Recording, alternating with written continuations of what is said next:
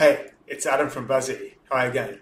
I thought I'd give you a quick demonstration of some cool capability about creating working apps directly from Figma and turning them into actual working responsive websites or native applications using the Figma Buzzy plugin. So let's have a quick look. Today's example is going to be a CRM app. This is the end result, and I'll show you how this has been built using Figma. So just to give you a quick run through of the site, we've got a dashboard. You can have a look at things like deals. You can look at all the different contacts.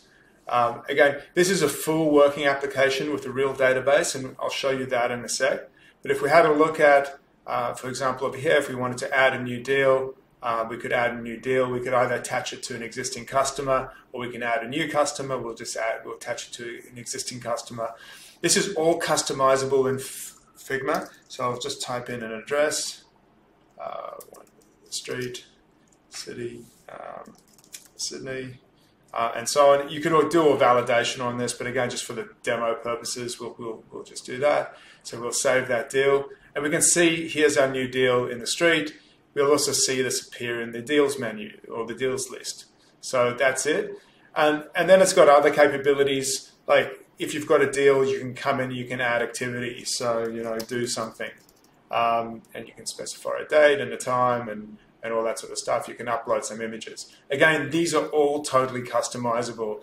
So real database. So what's happening behind the scenes is we've built this with Figma.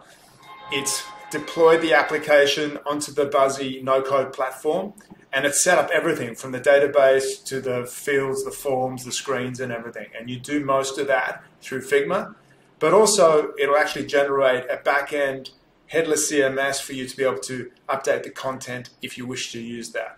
And again, over here we're creating the content directly on the platform. But let's have a look at what happens in Figma. So I have the Buzzy No Code plugin installed, and this is it. And this allows me to define things like my screens and components and so on. So over here we can see we've got the dashboard screen. If we zoom into this, we look at this item over here. This will actually, if we look at the design tab, this will go down to what we call the components, the views, the forms, the fields. And again, everything's made up on specific bits of data. Oh, it's actually ignoring that one, so this is a repeating item. And we can see over here we've got all sorts of different things. So the data is where you define your database table. So we talked about we've got customers, deals, activities, and there could be relationships between them. Again, you can define what types of fields they are, anything from images to text to number to selection fields. You can do computations, all that sort of stuff. And the cool thing is you do it directly from Figma. If you need to make a change, you change it in Figma, just click the publish button, and away you go. So if you were to publish this particular application, you actually get an empty one. So the one that I demoed before was an example of what had been published, and it's got a whole bunch of data in it as well. You can hook it up if you look at, there's another demo I posted, which was the recipe one. You can hook it up to a REST API or to a Google Doc to be able to integrate with those external data sources as well. So that's just a very quick look at the type of application that you can create.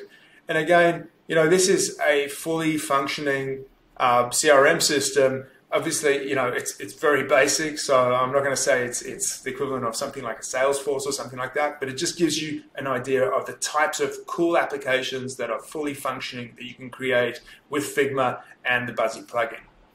So let's have a look behind the scenes. Over here, I'm going to just have a look at these. This is the actual headless CMS, and these are my deals. So this is the data that's in there. Now, if you didn't create an interface for creating or editing the content within your Figma file and it was just for viewing the application, then you could come in and use this interface to be able to do that. So this is, got a deal. Over here, we can have a look at, that was the one that we added before. You could come in and you could add a data. So again, this gets automatically generated for you, and you can customize it, add fields, remove fields, and so on. And this is our activity.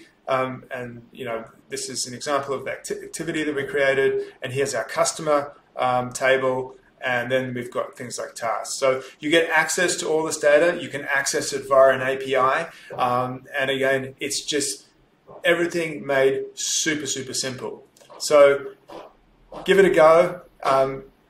Get the plugin from the Figma community. Give it a try. Do the online courses. Heaps of fun. You can build some cool stuff very, very quickly.